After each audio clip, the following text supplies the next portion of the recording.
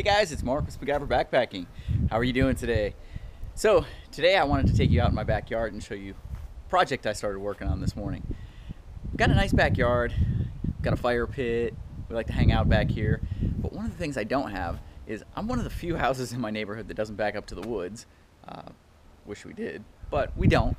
So we don't have any trees or anything in our backyard, and that's one of the things that I've really disliked about my backyard, and I haven't really had a good place to hang my hammock. What I've done is I've gone between a couple of the fence posts before, but it doesn't really work all that great. There's definitely no way to hang up a tarp doing it that way.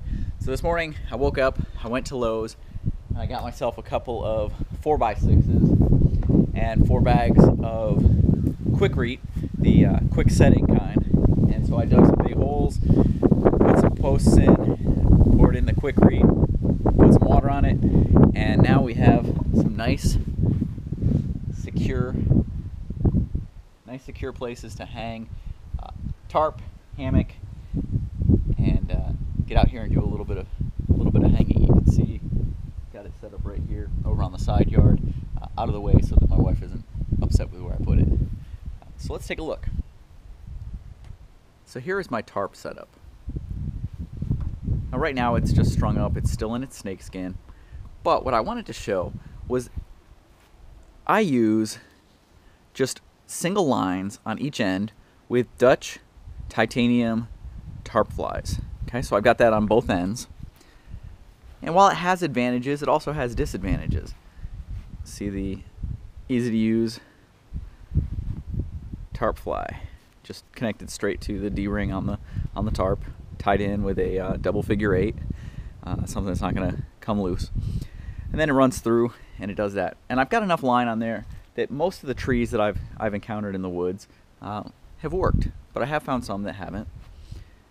It's also one disadvantage of this is the ability to center it. So here we've got the tarp up and it's pretty well centered, but if it wasn't and we needed to shift it down this way, the way that we'd have to do it is because it's already up and strung, we'd have to come to this end, sneak under here, loosen it up, okay? So let some line out on this end, tighten it back, cinch it down on that tarp fly, walk to the other end, loosen it up, cinch it down, and then tighten it back up.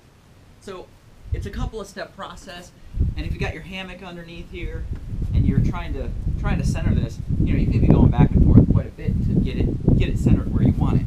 So there are other options out there. Rather than the single loops on either side, you could go with something like this. This is the Dutch Continuous Ridgeline. So let's go ahead and string this up and take a look at what's in here.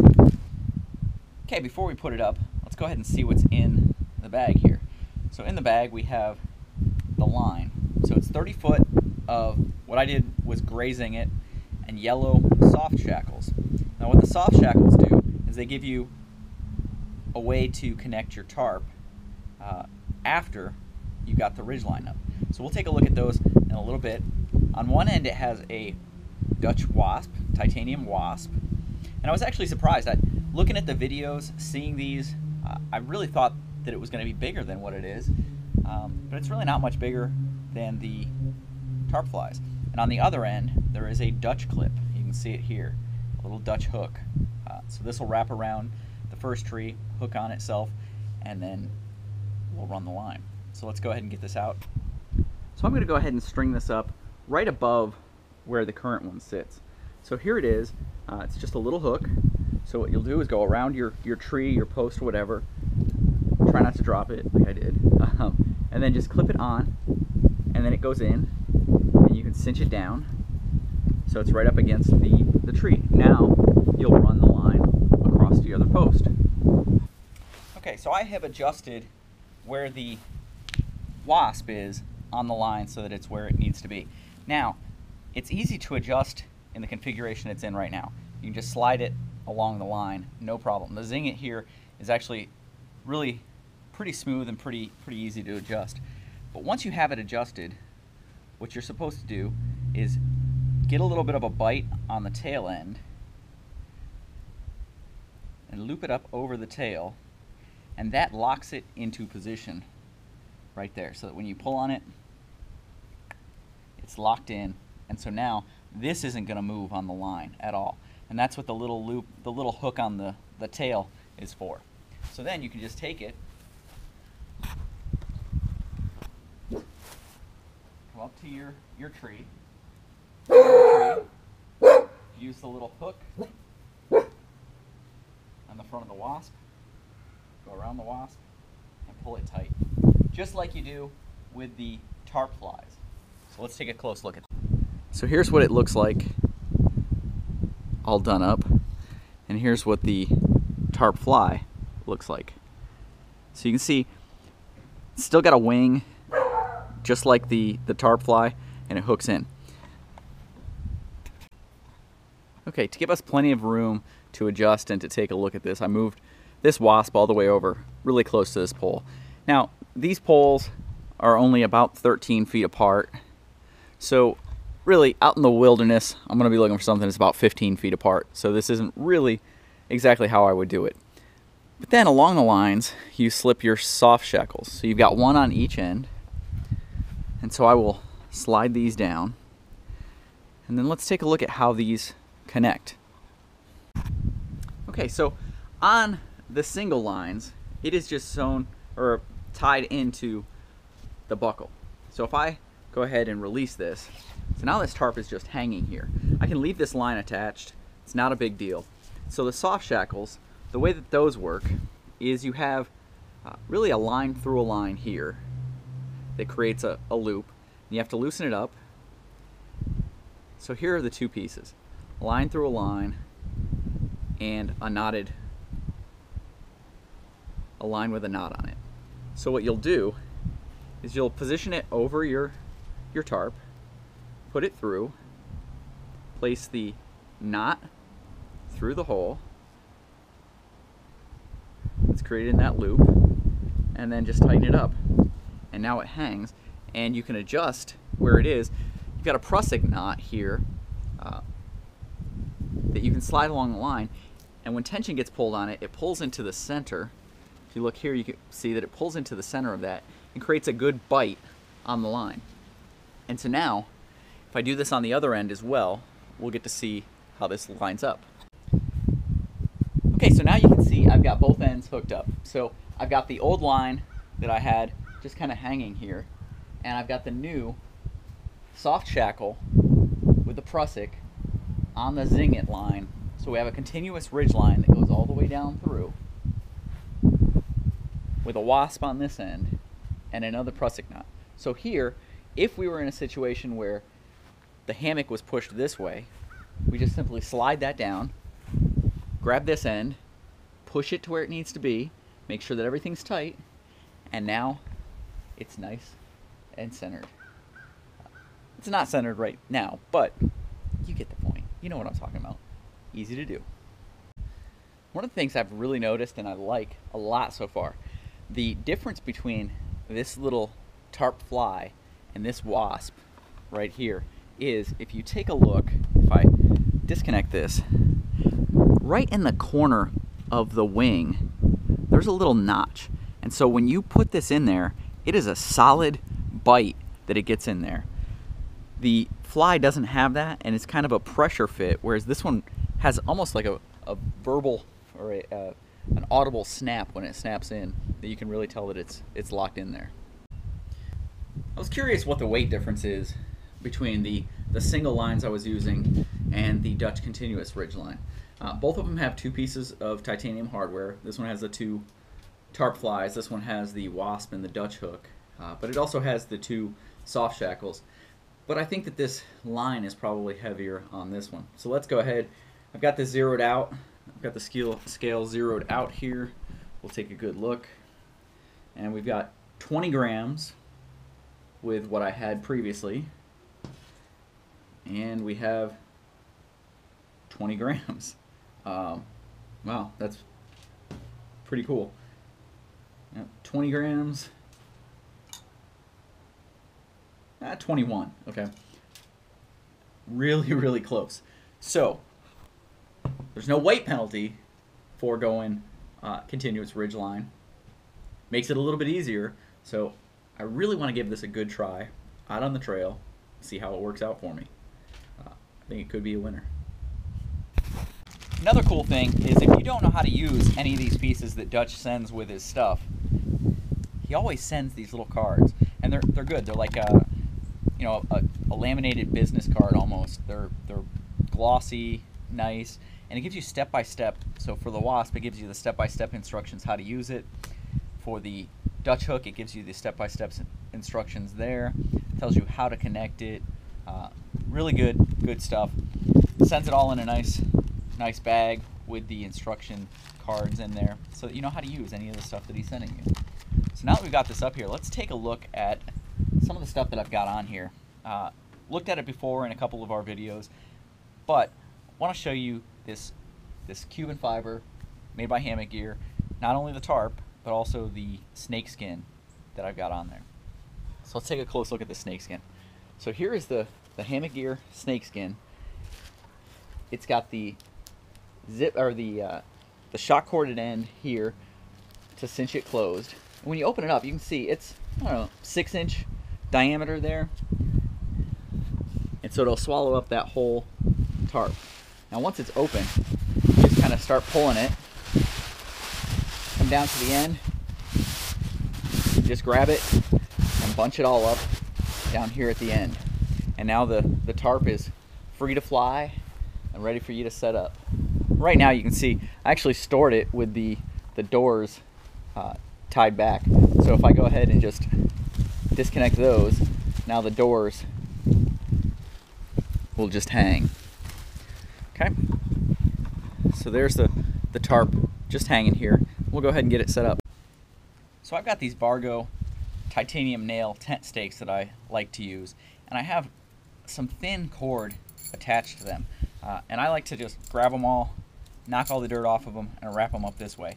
And then when I'm ready to use them, I just come up to my tarp, find the point that I'm going to tie out, tension it out, get the stake in, and I angle it like this away from the tarp, so that when it pulls, it's pulling through more of the dirt. From here, it goes through the tarp worm, pull it tight,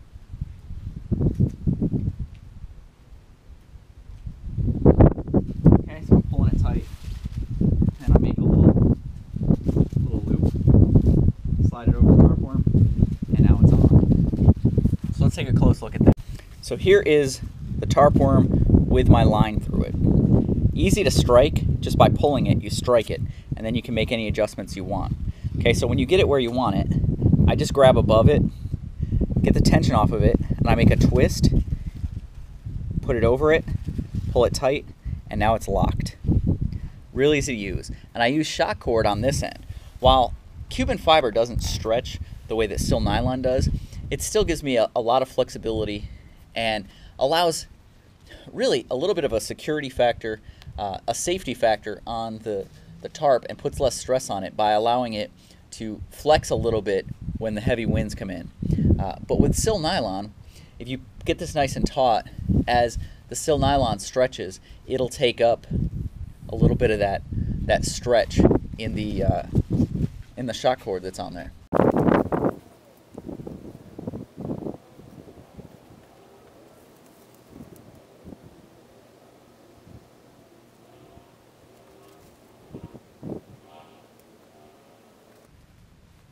So there you have it. It is up. The only thing that's not up right now are the pullouts. So I actually have some shock cord here that goes between the two pullouts. So what I like to use that for is I'll pull it out, make a twist in it, and have it go over my my trekking pole. So my trekking pole will be pulling it out, and then I'll take another stake with a line, and I'll go from that down to the ground at an angle out, pulling it out. What it does is it really extends the inside width of the tarp for you. So let's talk about door management for a second. So I'm inside of the tarp, and on one side I've got the doors just hanging loose. So you can see that they're just hanging there on both ends. just hanging there. But on the other side, the doors are pulled inside. Now, I've shown how to do this on the outside, but realistically, you're probably going to want to do it on the inside because that's where you're going to be. And if it gets to a point where it's raining and you want to put the doors out, you don't want to go outside to have to undo them. So here's how I have it. I have shock cord with a loop sewn into the end. And because of the size of the knot on there, I just take and slide the other one through. So right now, if I let go, the doors can hang. So let's take a look at how I put it up. So I grab both of the doors, get a hold of the line. Okay, so I've got the lines here, and then I just stick one through the other and let the tension hold them together. So the knot is just through there, and the tension pulling on both sides holds it together. So that's how I keep my doors up inside. Now when it's time to deploy them, just simply grab it, push the knot back through, and now they're dry.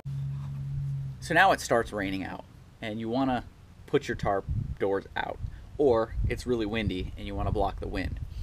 So here's how you do it from the inside. Again, I'm going to grab my shock cord. I've got my loop.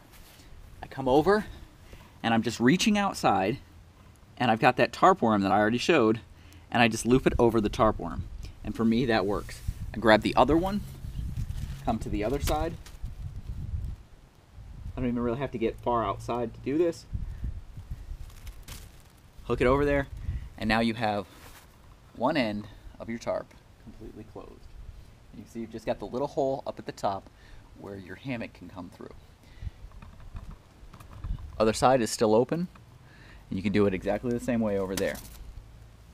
Now, if you're in a really, really windy, really stormy situation and you want a little bit more security, you can actually take from here and come down more at an angle. Okay, so down more at an angle to about here. So just about straight down from the corner of your tarp and stake it. And what that's going to do is it's going to put more tension along these edges right here, the vertical edges.